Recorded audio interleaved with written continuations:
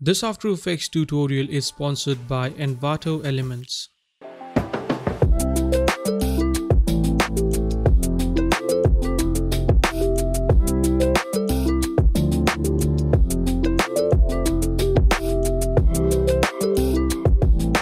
Hey guys, what's up? I am Nikhil from dopemotions.com, and in this After Effects tutorial we will create a liquidy style kinetic typography animation inside of After Effects, that too without using any plugins. It's a super cool effect.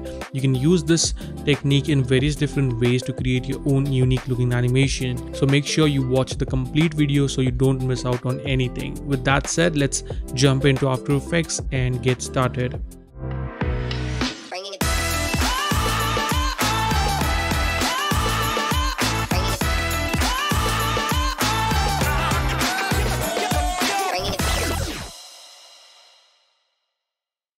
Alright, so here we are in After Effects. Let's start by creating a new composition. It's going to be full HD, that is 1920 by 1080 30 fps, and let's make this composition 10 seconds long, and I'm going to call this render as our main render comp. Hit OK. Let's create one more comp. This is going to be our text composition, so I'm going to call this text, and for the height I'll set this to 150. Alright, hit OK. Then let's select the text tool, and for the font I'm using Monumental Extended. It's a free font. I have mentioned the link in the description below. Let's click and let's type in the text that we want. Alright, so we only have strokes enabled, so I'm going to switch and I'll align this into the center. Let's hit Ctrl D to duplicate it. Let's put a copy below, and now I'm going to switch to strokes only. I have set the stroke at 2 pixels and I think it's looking pretty cool. I can also turn on the title action safe, and let's align both the text properly into the center like so.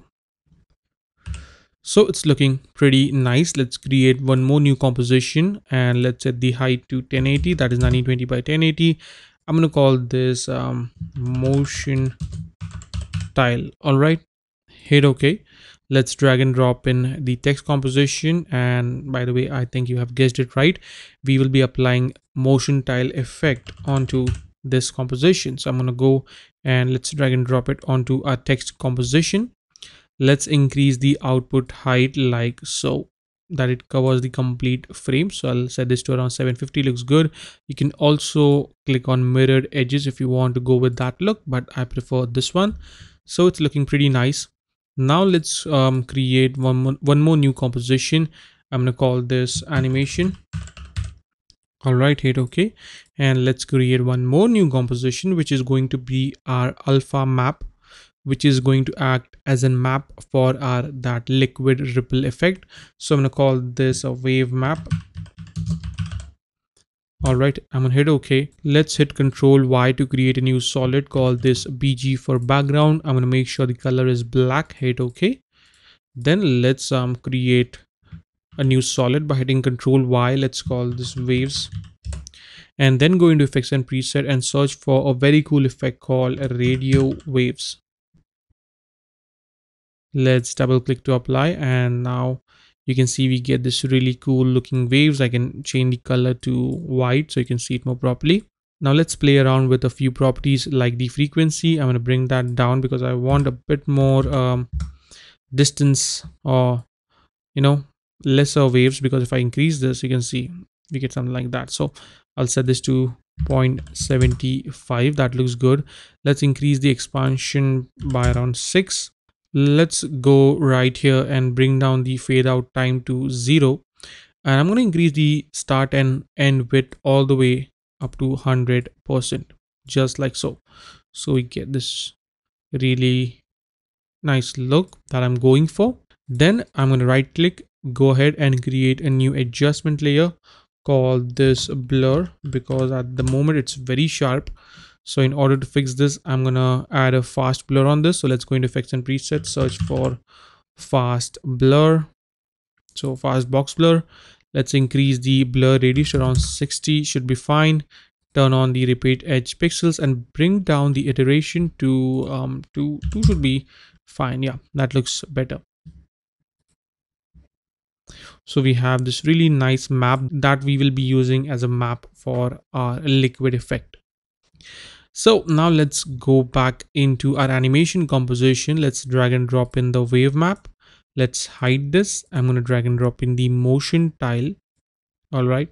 And then let's right click, create a new adjustment layer, called this caustics. And then go into effects and preset and search for the same effect, that is caustics. So it comes under stimulation. I'm going to drag and drop it on the caustics.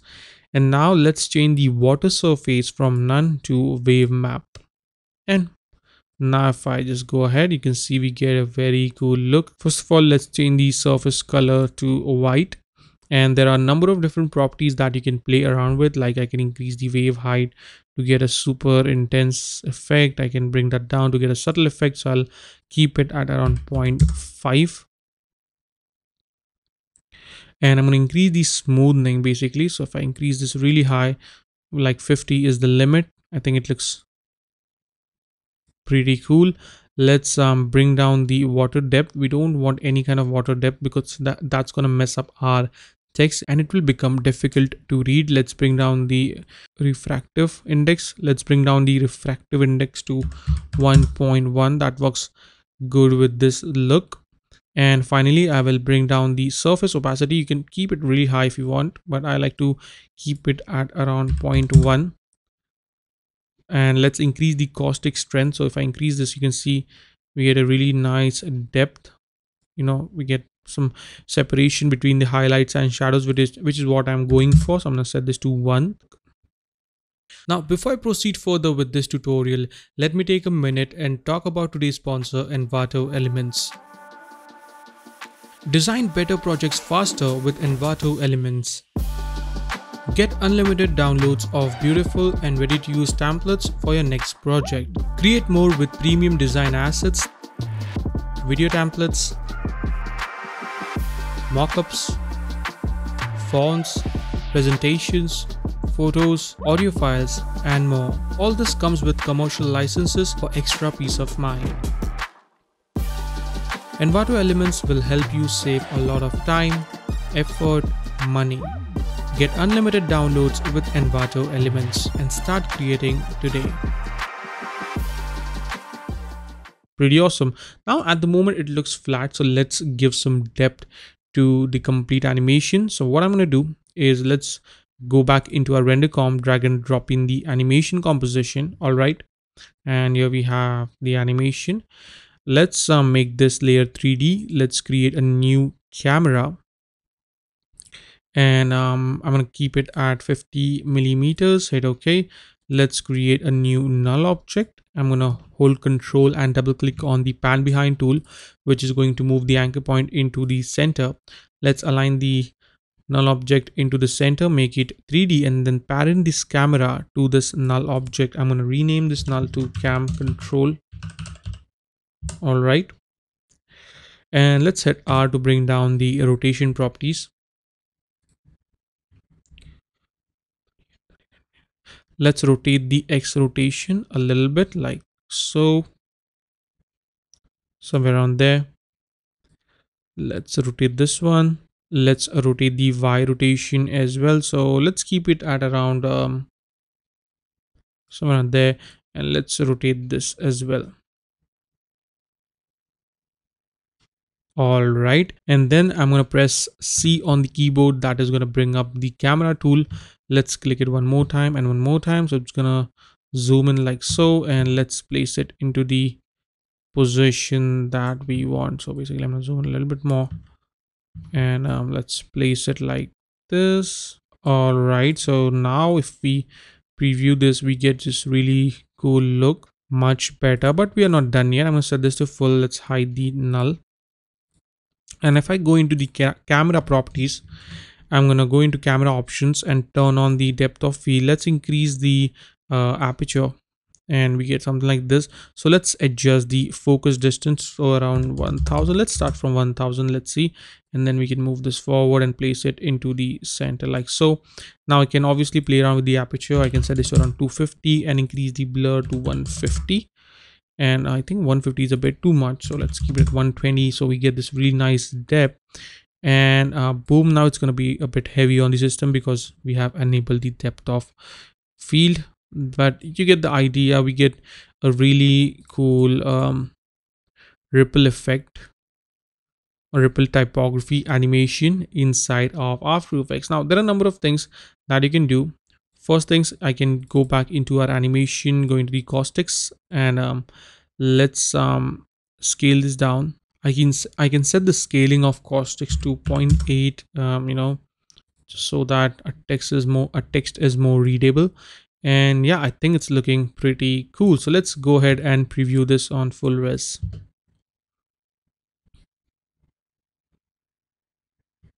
So I think it's looking pretty damn cool. Now you can do a number of different things here, like for example, you can also add a camera movement. So if I go right here, let's say I'll go into the cam control, hit R, and we can add a little bit of rotation right here. So I'll go to around 10 seconds and let's rotate it like so, just a little bit. So when it animates, we have a little bit of rotation going on, which adds a very nice complete feel to the animation. And obviously you can use different colors, give a different look.